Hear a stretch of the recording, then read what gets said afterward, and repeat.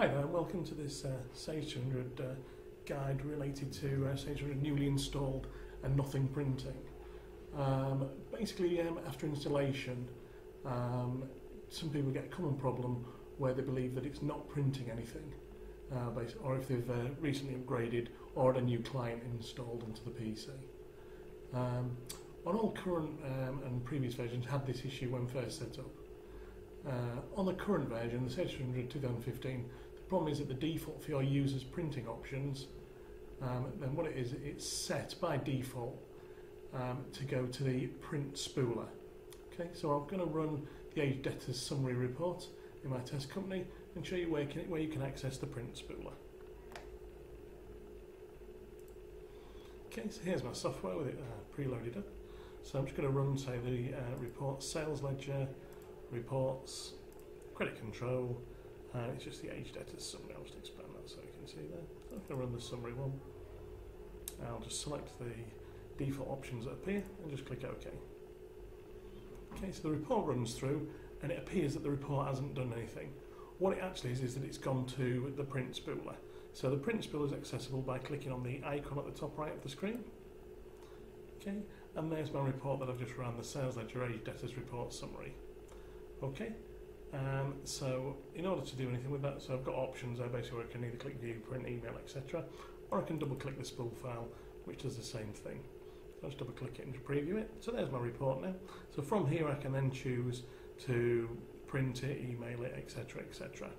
I'm just going to close that option off now and close the print spooler. Okay, the selection for where that is set is found under the little cog wheel which is in the tools menu. So if I click the cog, you can see there it just says tools. So I click tools and then it is set in the choose output mode. Okay, this is set individually per user as the software is installed. So say on each PC, once you will have to go into this per user. So we're going to choose output mode. And you can see mine set to spooler there. So the other options I have for this is preview, which is my preferred option, or printer. So printer to print direct to a printer. I wouldn't recommend that because you can get sort of problems, or maybe that your spool file hasn't got the correct data, and if you've set it to print straight away, you don't get a chance to preview it first to see if it's like 300 pages long. Obviously, it's not going to be one you're probably going to want to print unless it's for year-end audit purposes, something like that.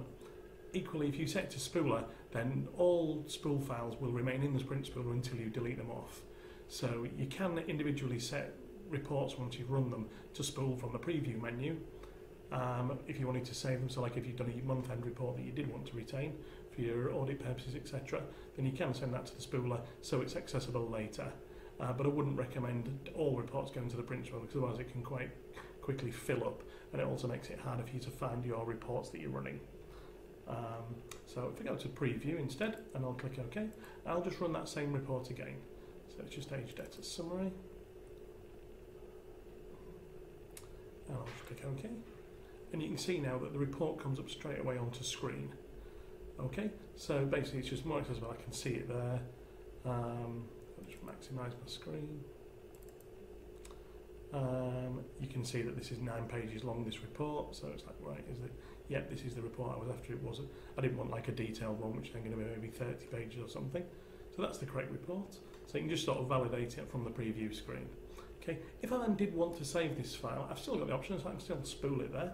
So I can click spool, which will then send it to the print spooler anyway, or I can print, email, export, etc, etc. I'm not going to bother doing anything further on there, but that's basically the settings for your printer. So how you print from Sage 200, and it's specified to say under the cog with the choose output mode. So say printer, preview or spooler. Default is spooler on to Sage 200 2015, but preview would be more my recommended option. Okay, once you've set that, say that's that then concluded pretty much for people of Sage 200 2015. On earlier versions of the software, I don't have access to these, but the same choose output mode option was available, but it was on the top left menu under File, Choose Output Mode. Okay, the early versions of Sage 200 were actually a little bit worse than the current one because they didn't have any print preview options set or anything. So what happened was you ran a report and it just disappeared off into the ether until you'd set this File, Choose Output Mode option in there. Okay, this concludes this video. Hopefully it's been helpful for you. Thank you very much for your time.